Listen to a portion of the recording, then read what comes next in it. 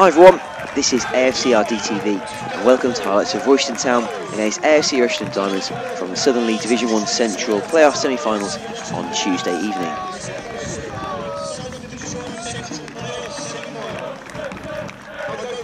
Away support in their hundreds followed the Diamonds to this vital contest.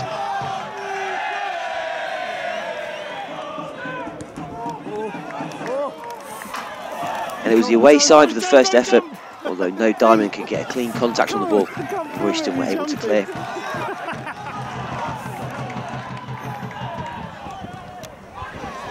Before Jack Bowen, who would have an excellent game, hit the crossbar. Pete was up here and our other chance he jumped up.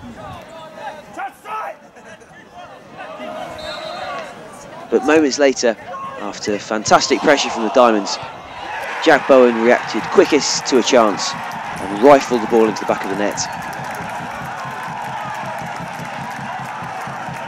1-0 Diamonds in the 30th minute.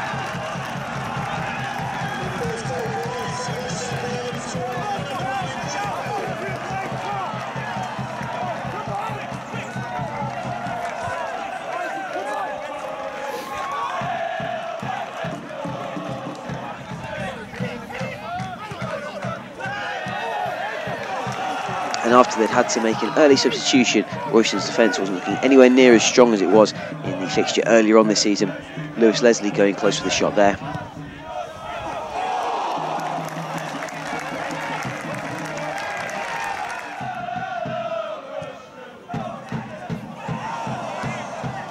And then the resulting corner was played right across the face of goal. And some frantic defending. The scoreline stayed as it was.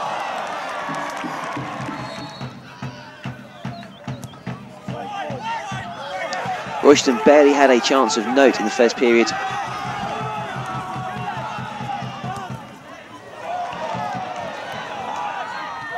And had Bowen been a little bit more lucky in taking the ball past the defender, he may have had another shot on goal.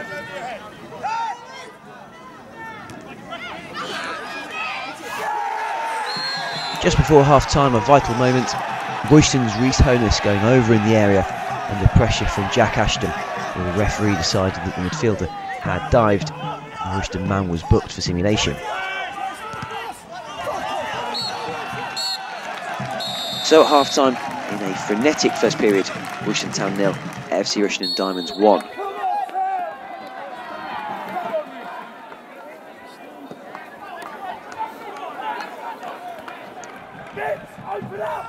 Diamonds continued to press in the opening stages, Leslie going close with the header.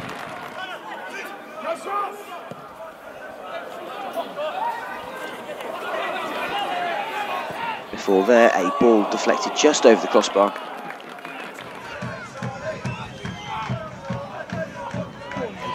Keeper. And then arguably the deciding moment of the second period. More running from Bowen put Royston's defence under pressure. A disastrous back pass from Chris Waters was never going to make it to the goalkeeper. And Royston's Ron Yates couldn't do much more but take down Bowen,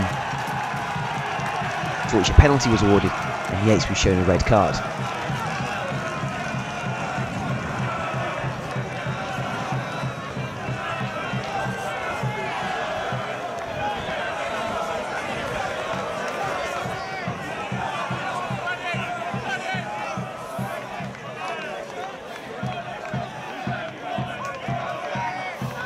Having already made all their substitutions, Royston striker Ryan Ingry had to go in goal. And Liam Dolman stepped up to take what would be a vital penalty.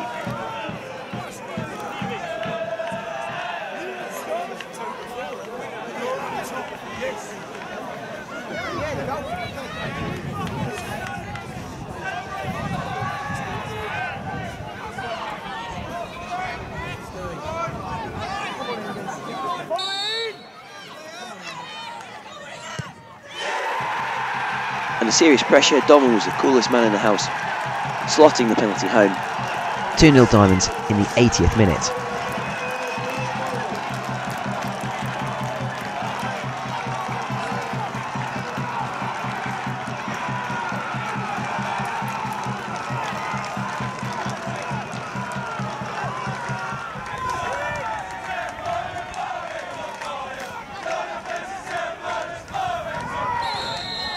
and the big moments just refused to stop. Claudia Hobam booked for foul.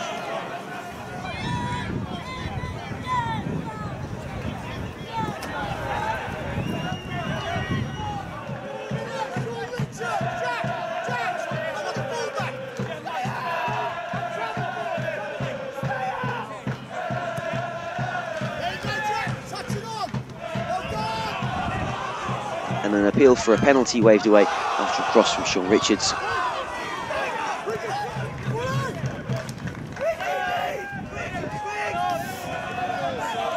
With the same Diamonds 11 on the field as the game ticked toward injury time, with a number of them on bookings, there was a danger that there could be a sending off, and it happened to Claudia Hobam, booked twice late on.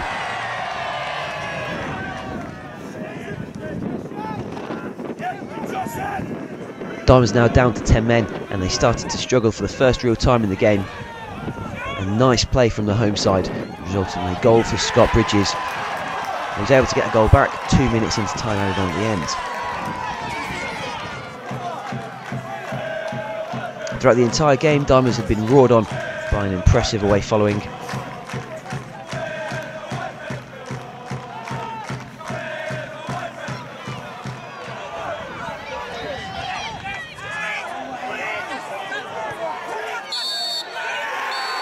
And the Diamonds held on through 7 minutes of time added on at the end.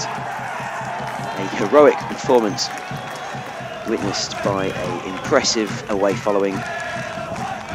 Full-time Royston Town 1, AFC Rushden Diamonds 2. The Diamonds go through to the Southern League Division 1 Central playoff final, which will be at St Ives on Bank Holiday Monday.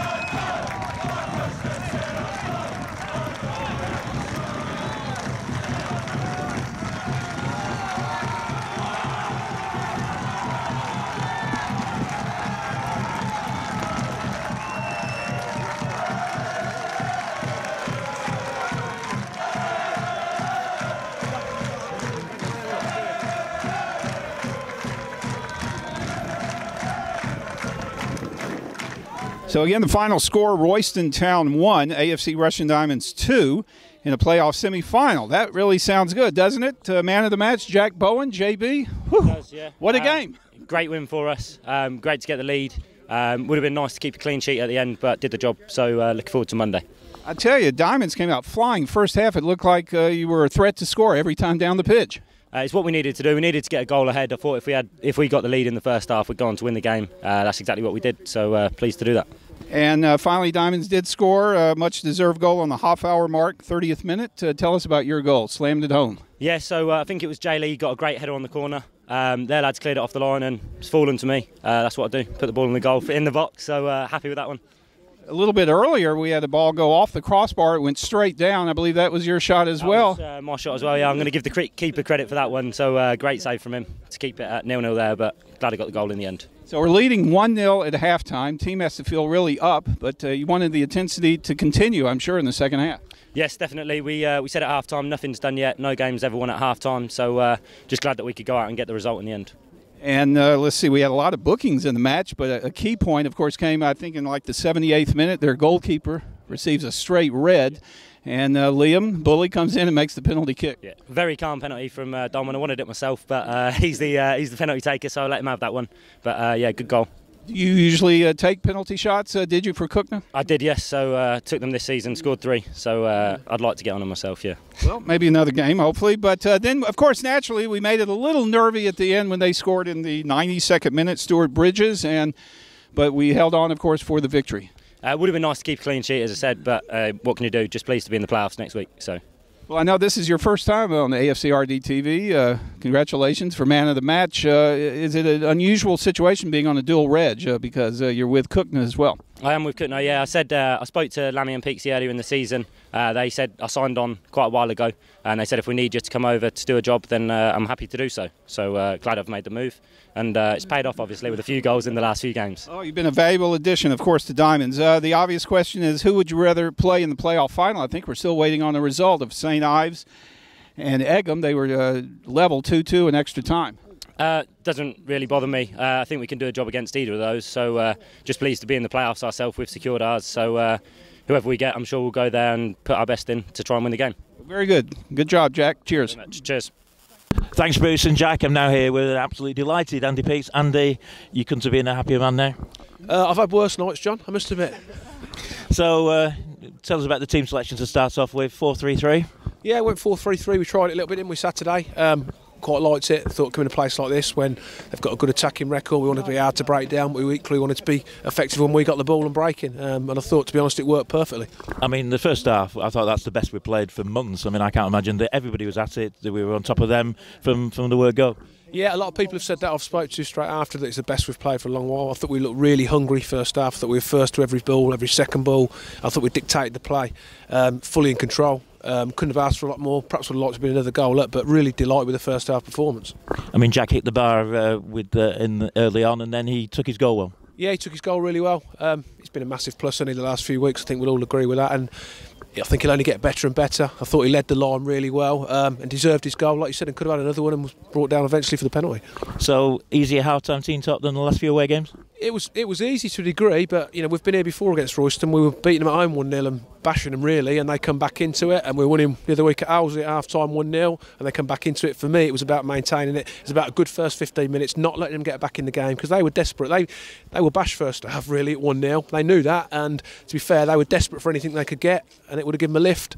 And I thought it was key that we didn't, and we started well. I thought we just carried on second half as we finished the first half. Yeah, absolutely. We came out of the blocks, and same again really. They did have a spell early in the middle of the second half, and then the penalty near the end kind of settled our nerves for a few moments anyway. Yeah, I mean 1-0's a dodgy scoreline and he takes a second to score a goal, so I was conscious of that, but we kept probing and you hope you get a second goal. We did eventually get that, which again I thought was fully deserved. Bully put the penalty away, so yeah, was pleased with that. And then they wanted to make us sweat, and they got a goal in the 92nd minute, but in another 4 minutes after that, nerves on the bench.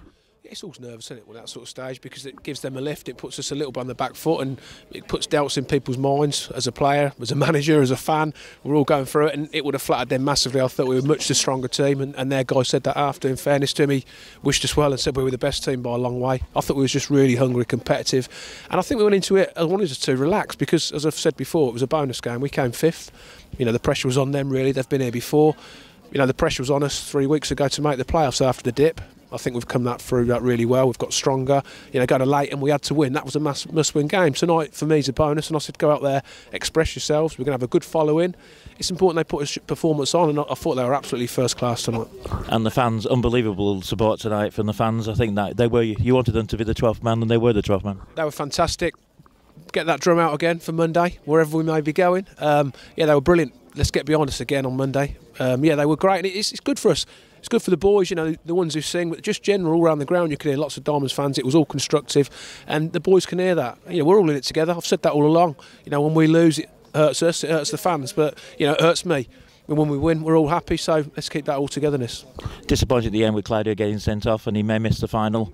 It's going to be hard to pick him up, but I know you've got players to come in.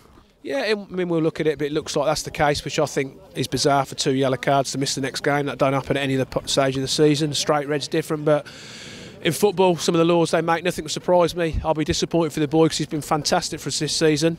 If he does miss it, we've got options, and we'll still be in a good position. We'll have a good team out there who'll do the job, and I'm sure he'll wish the boys really well. But we'll look into it. I thought it was such a soft sending off, to be honest. For me, that's about consistency again. Didn't need to do that, I didn't think. So really disappointing. That's it's dampened it a little bit, but we have to take the positives. They want us to enjoy the good time.